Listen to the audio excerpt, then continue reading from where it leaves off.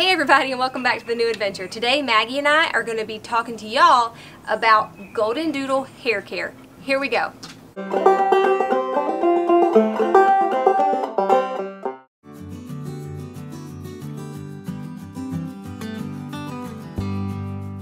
first thing I want to recommend to y'all is when you get a Goldendoodle puppy, when you first bring that baby home, I want you to get a brush. And I want you to brush that dog every day.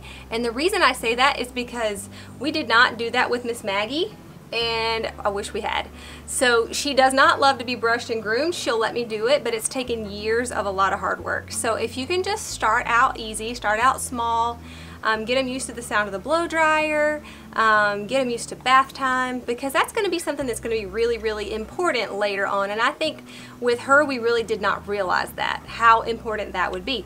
So with Ellie, as soon as she was old enough, we started brushing her, and she actually loves to be brushed. So it's not an issue for her at all. She really enjoys it. So the brush that we recommend for them, it's a wire brush. It's a soft wire though, and it does kind of take out any of their hair that's wanting to fall out anyway. They don't shed like a normal dog does, but they do drop some hair here and there. And then a comb, if you get any tangles, a little metal comb is the best thing to use for those tangles.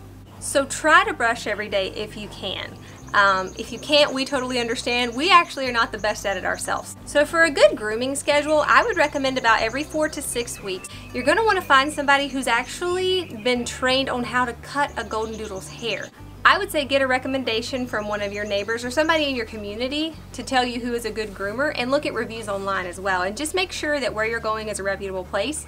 We have a great groomer for our dogs, and we're really happy with them. They do a wonderful job. So it's really important too that your dog develops a good relationship with your groomer. We have actually had some anxiety issues in the past with Maggie going to the groomers.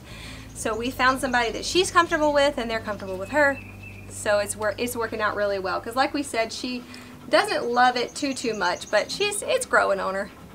So in between those regular groomings, about every 4 to 6 weeks, I would recommend bathing no more than once every 2 weeks probably. I have actually been accused of bathing too much for one of my dogs that, anyway, yeah, I just like a clean dog. So what I would recommend is just if they're dirty, if their coats look dirty, if you can get it off with these wipes. We use these a lot around the farm because they get into all kinds of things. So just in between baths, I would use these on their feet, their legs. I actually get these at Walmart, or you can get them at any pet supply store. So recommend those. So when we do bathe, we actually, if it's nice, we try to bathe them outside. And that is because water gets everywhere. It's not so much hair. It's not like they're shedding on everything like some dogs do. But the water, the amount of water that will come out of their fur. Now, one thing I want to point out is with their coats, they're very, very thick, and they are, poodles and Goldens are both water dogs. So it's actually really hard to get their hair wet. It's almost like it repels the water. But then once you penetrate down into that fur and you actually get it wet, it's hard to get the water out. And you will be surprised at how much water they can hold. It usually takes about 3 towels or so just to get that water off. Plus they'll shake everywhere, water goes everywhere. So we have found that for us, washing them outside on our deck seems to be our best bet. We did actually put in a hot water spigot outside so that we're not having to use cold water on them. But if you can't do that, you can certainly do it in your bathroom. That's totally fine. Just be ready for water to be everywhere when you're finished. I think all dogs do this, but after a bath, our dogs go absolutely insane. It's like they've actually jumped up on our beds before and like rooted all through the covers and everything. So that's another point for doing it outside if you can. Now, once they're bathed, I do not let them go into the grass, because if I let them go into the grass, they would be dirty again and we'd have to start all over again. I actually blow dry the dogs inside. You don't have to blow dry your dogs, and some dogs absolutely hate it. Maggie doesn't love it, but she lets me do it now. But I think, you know, it makes them definitely a little bit more fluffy and everything when you're done. Y'all seen those puff and fluff things?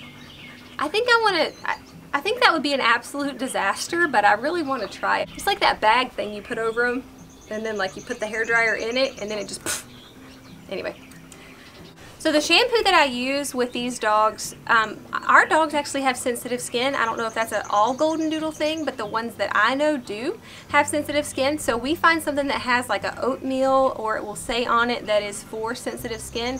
And there is an ingredient in a lot of different soaps, toothpaste, things like that, that's called sodium lauryl sulfate, or SLS.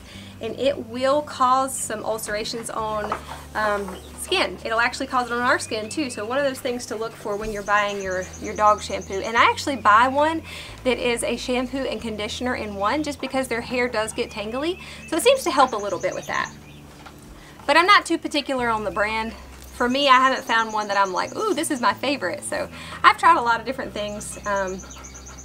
Pretty much I just look at the ingredients on them, see what's in it, just kind of keep it basic. And also a lot of these dogs, and mine are sensitive to wheat, so a lot of shampoos have gluten or wheat in them.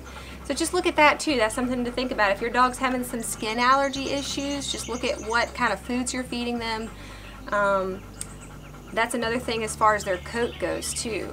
We actually use a grain-free dog food that seems to work good. It's actually a salmon dog food. Our vet told us not to use chicken, not to use beef.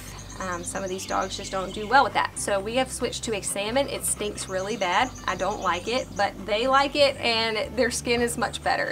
So I'm happy with that. Happy to report that that is working even though it stinks. Right, Mags?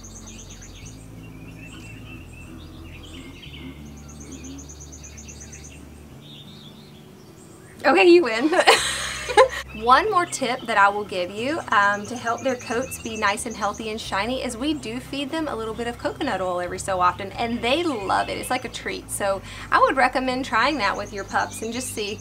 I haven't found one yet that doesn't love that. So just spoonful, give it to them, they just lick it straight off. Alright y'all, thank you so much for watching. I hope you learned something today. If you want to know more about Goldendoodles and what we do here on the farm, I'll leave some links down below. Be sure and check those out, and please hit that subscribe button if you haven't done so. And we got lots more to look forward to around the farm. So we will see you next time. Bye!